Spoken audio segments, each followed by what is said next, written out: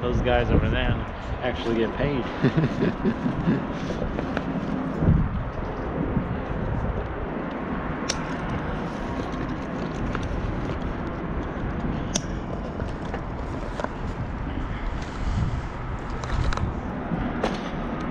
Stupid little quirk of our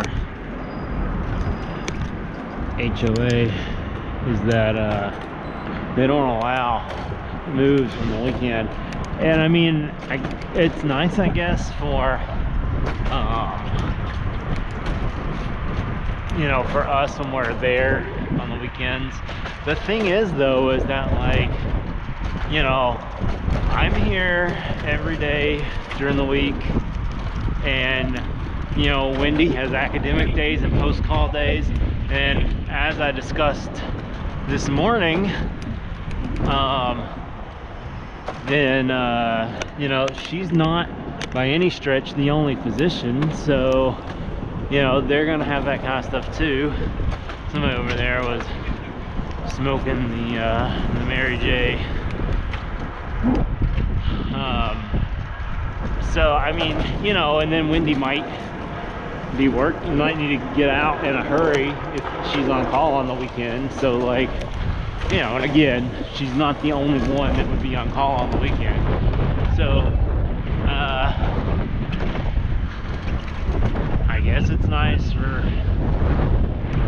people that go to work and stay at work all day, but you know, I think a lot of people probably live close by, so you know, it's like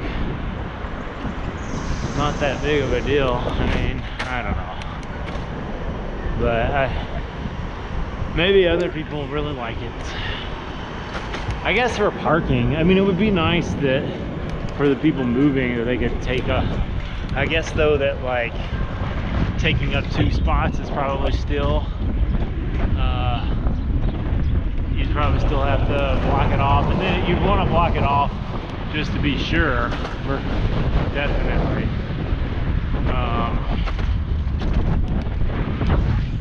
I don't know, I thought it was unnecessarily I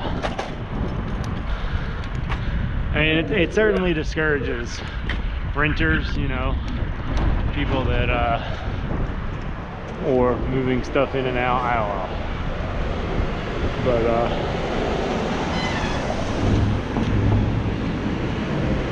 it's not gonna matter for us for a while, maybe ever.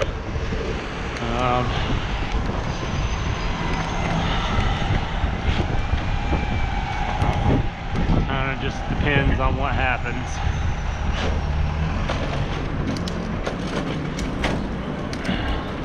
I don't know how much of the move talk I should put on camera. There's the next guy. Yep, he's going just... I'm not gonna say perfect timing. Going a little sooner would have been better.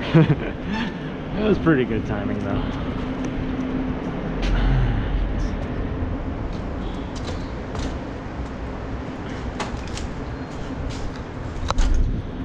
I'm not sure what that Ferrari book is doing there, but